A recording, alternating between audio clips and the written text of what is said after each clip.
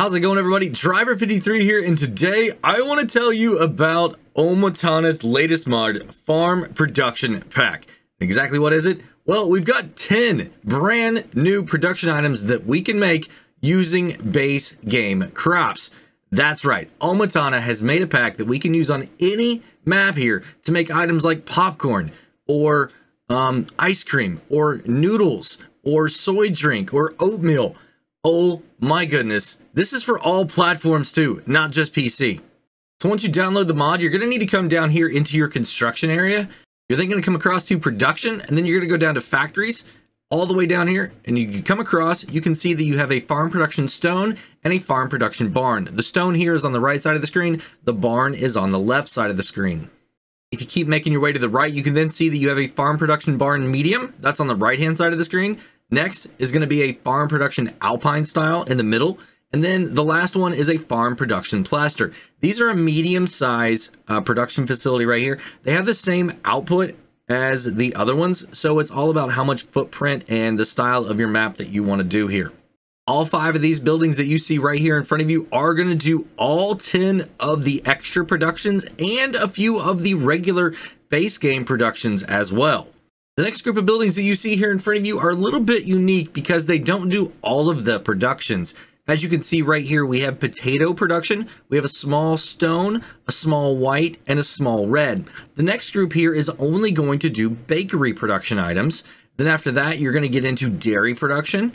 Then you're going to get into fruit production, oil production, and then cereal production. And that's going to be it. 6 different ones there. They're only going to come in 3 different styles of buildings, but each one of these only does a very specific type of production. After you put it down, you're going to need to come down here to your production chains menu. As you can see, I'm on the farm production stone right now. We have French fries, we have premium potatoes, we have spaghetti, tomato sauce, mixed salad, oat drink, oatmeal, popcorn, soybeans drink, and strawberry ice cream. Those are the 10 new items that we have. These larger and the medium ones also will do wheat flour, barley flour, sugar beet, sugar, bread, cakes, raisins, grape juice, sunflower oil, canola oil, olive oil, cereal, butter, and cheese. That's it. So you don't have all of the other productions, but you have quite a few. And that's just in one facility here. Now for the smaller ones, you can see the potato production is only going to do French fries, premium potatoes, sugar beet sugar, and potato for the pig food. Down in your bakery, it's only going to give you spaghetti, wheat flour, barley flour, bread, and cake. For the dairy production, you're only going to get strawberry ice cream, oat drink, soybean drink, butter, and cheese. For the fruit production, you're only going to get tomato sauce. You're going to get mixed salad, raisins, grape juice. For the oil production, you're only going to get sunflower oil, canola oil, and olive oil. And the cereals production, you're only going to get oatmeal, popcorn, and cereal. And you might be wondering, after you make all these products, where are you going to be able to sell them at?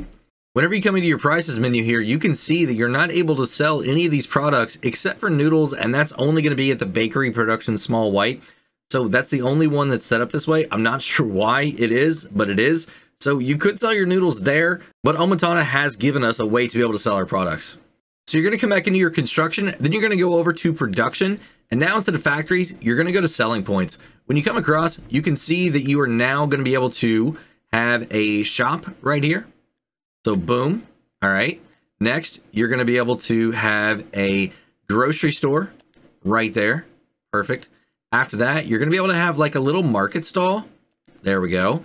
And if you're not into that and you just want a regular like grate style, there you go. And if you don't want that, you just want some lines on the ground, boom, there you go too. So 5 options you are going to be able to have here to be able to sell these products. Now let's go look at the prices.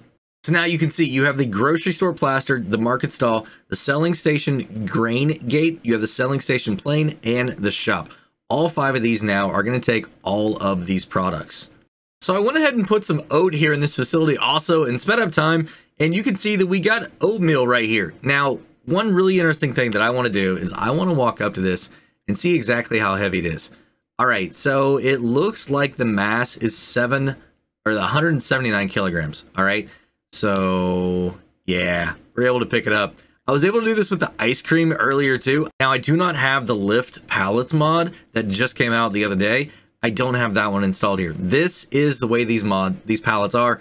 179 liters. You're able to pick them up. You can throw them around just a little bit, but yeah, you're able to pick all of them up. Now, one other thing I want to try here, I want to jump in the truck, and then I want to back up here and see how exactly, if we can load these.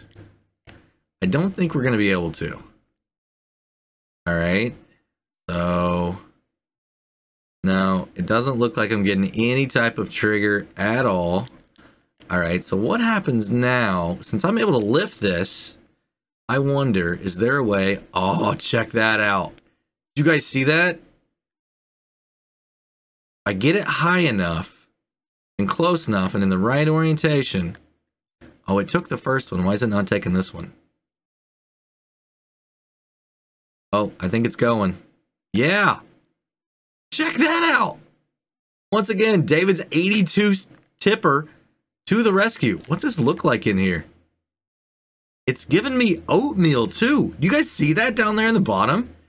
That is really, really interesting. I wasn't expecting this at all, but that is so cool. Now the pallet bed will not work. I tried it. I threw it up on top of here. It would not work, but this dumper trailer right here, this works. And I bet the X52 works also. If you have a ton of product, all you gotta do is just throw it in there and then it's just gonna start going to town. Absolutely awesome. David, you did something you didn't even know. Now I'm curious what this looks like if we try and dump it out. Let's go to unload, and I can't perform the action. So if I go here, all right, I want to unload, and it's not going to give me the option at all. Nope. Let's throw down a sell point here really quickly and see what happens there. All right, so now you can see I do have a trigger down there at the bottom. It's showing up now. So if I do this, what's it gonna look like? All right, there we go. Now I don't know what other products in this pack this dumper right here is gonna work with, but try it out. You might be able to get a tanker to hold some of the liquids, and that would be really, really cool. Another thing that's really interesting here is the production rate. So I'm on the farm production barn, the big one right here, and I want to come down to wheat flour. As you can see, it's 2,400 cycles a month. It's going to be 5 in and 4 out. So if I come down here now to the next one, the medium sized one, and I come all the way down to wheat flour, it's also 2,400 cycles a month. It's 5 in and 4 out. And if I come down to the small one right here, this is the one that's only going to be for bakery productions, 2,400 cycles, and it's 5 in and 4 out. But if I compare that against my grain mill right here, you can see that it's still 5 in and 4 out, but it's now 3,600 cycles a month. So that's a difference of, you know, if you've got this production pack, you're only going to be able to use 12,000 liters of product going in, as compared to 18,000 liters of product that you're going to be able to use with the base game grain mill. And your output is only going to be 9,600 liters compared to 14,400 liters.